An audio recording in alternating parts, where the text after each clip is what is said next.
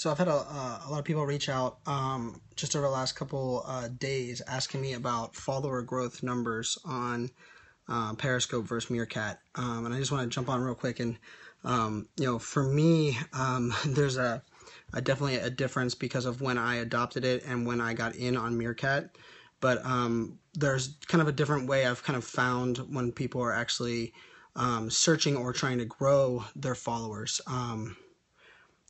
Nice. Thanks. Glad it was a good timing.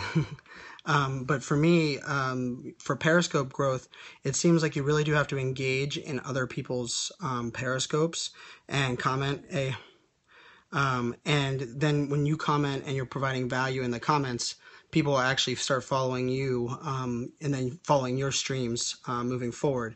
Where on Meerkat, it seems like more people actually find you either via Twitter or through the search feature.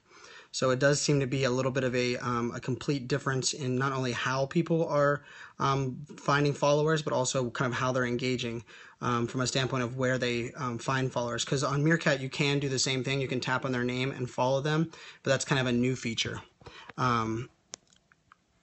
Yes, some substance for sure. And really, I mean, you have to be providing value. Ultimately, if you're not providing value, if you're wasting people's time, there is an element where shock TV happens, where people like, hey, Ryan, Nate who? Nate Washington or Worthington? I'm following Nate now, if that's who you're talking about, Ryan. Oh, yeah, downtown Phoenix. How about that? I'll be in downtown Phoenix tonight. Yeah, I know. I'm moving from Arizona, but I'll be there tonight with Ted Rubin. We're having a meetup tonight, Phoenix Tweet Up. Meeting a whole bunch of people here from Arizona, about 40 people, I think. But yeah, so one of the things I kind of found was if you're commenting and engaging in people's feeds inside of Periscope, you have hey, all right, Scotland, you have a much better, higher chance of people following you because they click on your name and then click view profile and then click follow. And because you don't have a landing page, on Meerkat, you have a user page. So meerkat.co/iSocialFans. Which do I use more? Right now, I use them both kind of almost the same. I do a lot of engagement on both of them at the same time. But for me, I've been on Meerkat a lot longer. I've done more than twice as many on Meerkat than I have on Periscope.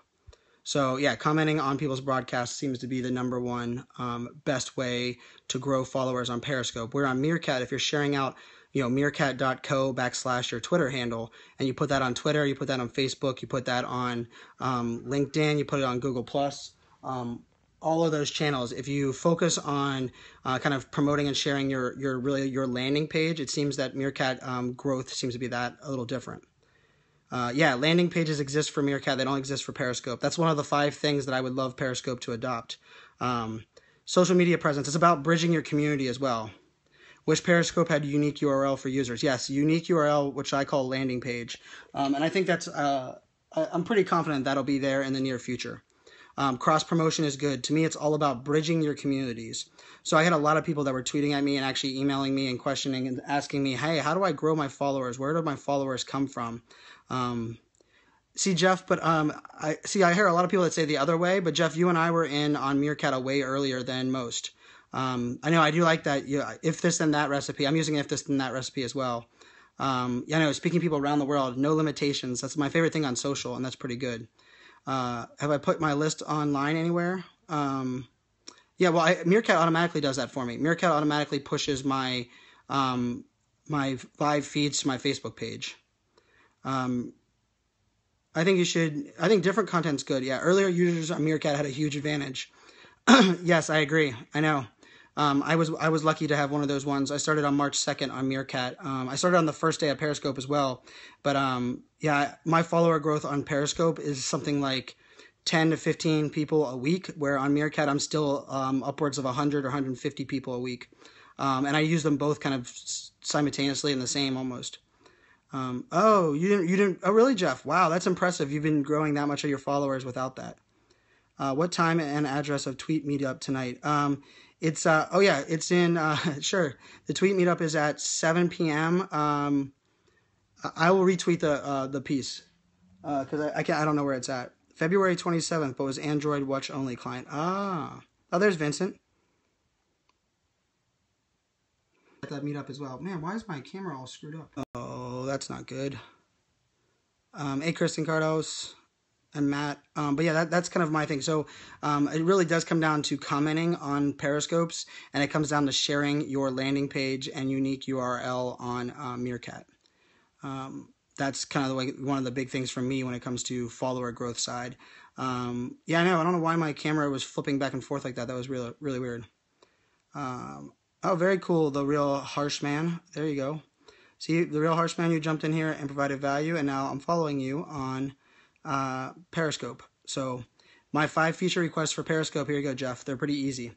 Commenting on the browser, allowing those that watch on the browser to comment. Allow the streamer to scroll comments and not have comments disappear. Allow the streamer to comment themselves, so just in case they're streaming something where they can't talk, they can actively comment. The 4th one is giving the option to the users that are watching to have the option to post those comments to Twitter. That would be number 4. And then number 5 is a pretty easy one when it comes to allowing people to retweet to that side. So